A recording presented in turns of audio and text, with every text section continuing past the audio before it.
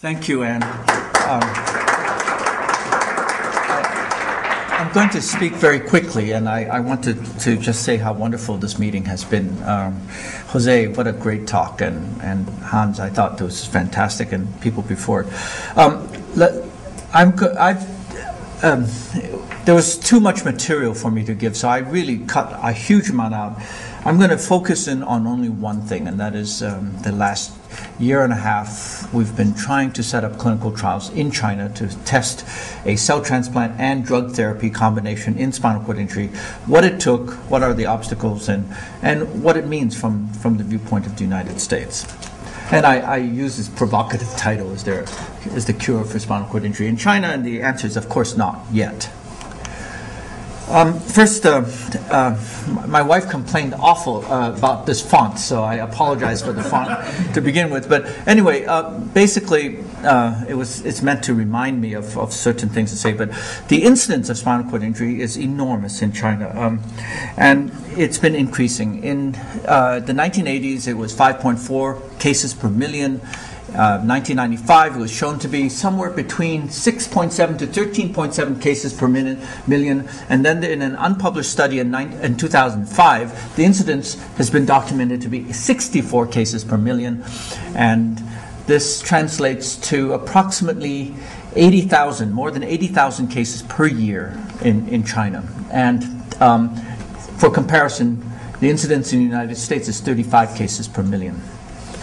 About 10,000. So they have close to 8 times more spinal cord injuries, absolute number, than we do, and they have more than twice per population than we do, and it's a very scary number.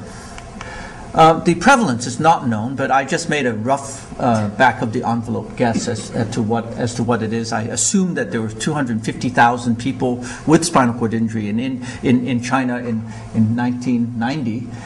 And I assume that the incidence went from 6 to 60 over the last 15 years, and that the incidence, the survival was 90%, and then there were 2% annual mortality rates. And given that, I came up with a number like 600,000 people with spinal cord injury. And if you continued this extrapolation, it goes up to about 1 million in the year 2020.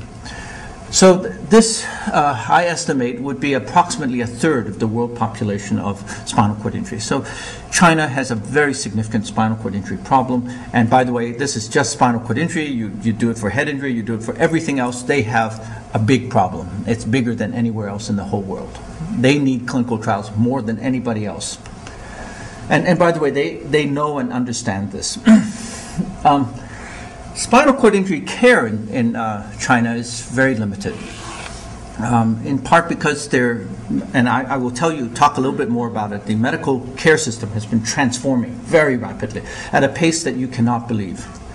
But in acute care, they do bony decompression, stabilization, like here.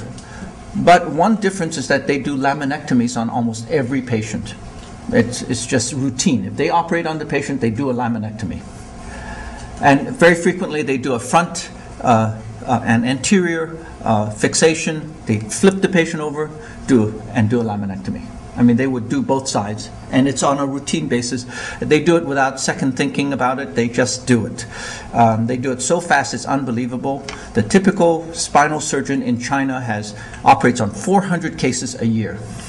And they have so much more experience operating. There's no comparison. No U.S. surgeon has anywhere close to the kind of experience that the average spinal neurosurgeon or orthopedic surgeon in China has. Rehabilitation is almost non-existent. There are maybe 4 or 5 centers in all of China that provides rehabilitation, and we're struggling now to bring rehabilitation to our centers. However, in a few centers, they provide state-of-the-art rehabilitation that I think far exceeds anything in the U.S. And we can talk about that at another point. Chronic care is abysmal. There's no mechanism for chronic care. There's nobody to take care of the patients.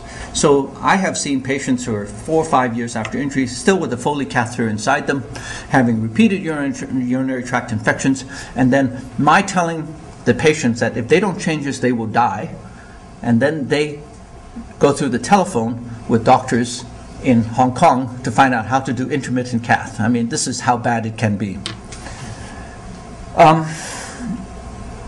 Things like neuropathic pain is treated with acupuncture and herbal medicines. It's a veil of tears in terms of chronic care in China, and this is something that needs to be addressed very seriously.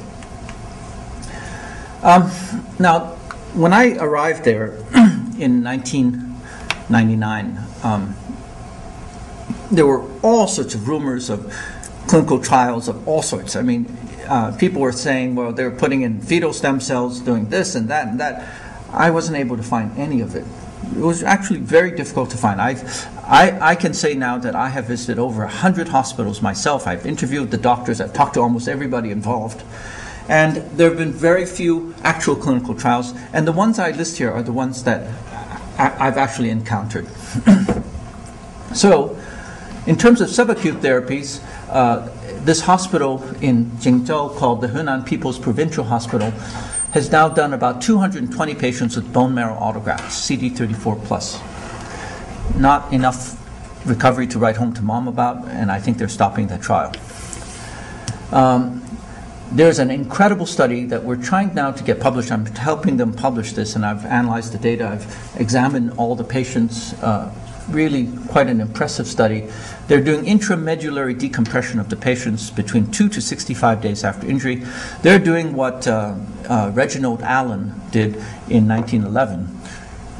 You may recall he's a Philadelphia physician who took dogs, contused them, and then afterwards he cut open their spinal cord and washed the necrotic things out, and these dogs were much better.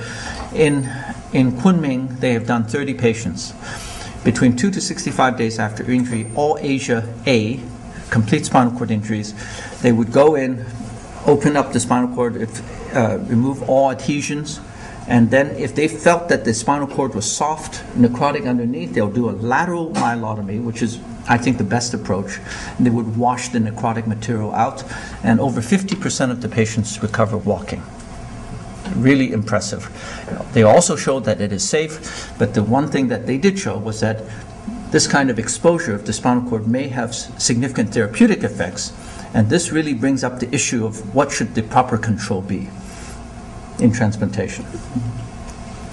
In terms of chronic spinal cord injury, the therapy that has achieved the largest number of patients that have been used is olfactory and sheathing glial cells. These are obtained from fetal cells, and I'm just going to tell you a very quick story. I'm going to talk as quickly as I can, but a former postdoctoral fellow of mine who worked with me in 1999 to 2001, isolating rat olfactory and sheathing glial cells from neonatal olfactory bulb, went back to China. He was at that time the head of the Naval Hospital neurosurgery, and this is 2001. He went back, and 9/11 was happening in the U.S.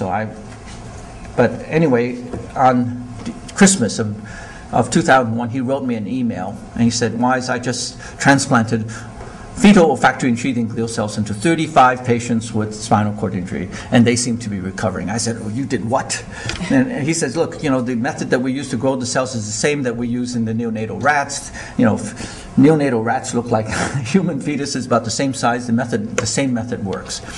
So the first time I went out there in April of 2002, I examined his patients. By that time, he had already done 160 patients. He I think, was transplanting these cells into the patients. Up to 171 patients, he was exposing the injury site and just injecting the cells above and below the injury site and doing a wide laminectomy. After the first 171 patients, he went to mini laminectomies right around the injury site and just not even exposing the injury site, but injecting into the surrounding areas. And I confirmed at least two of his observations at that time. Number one, almost all the patients I saw had at least 4 to 8 dermatomes lowering of their sensory level, which was actually quite impressive. And this was occurring within 6 weeks after injury.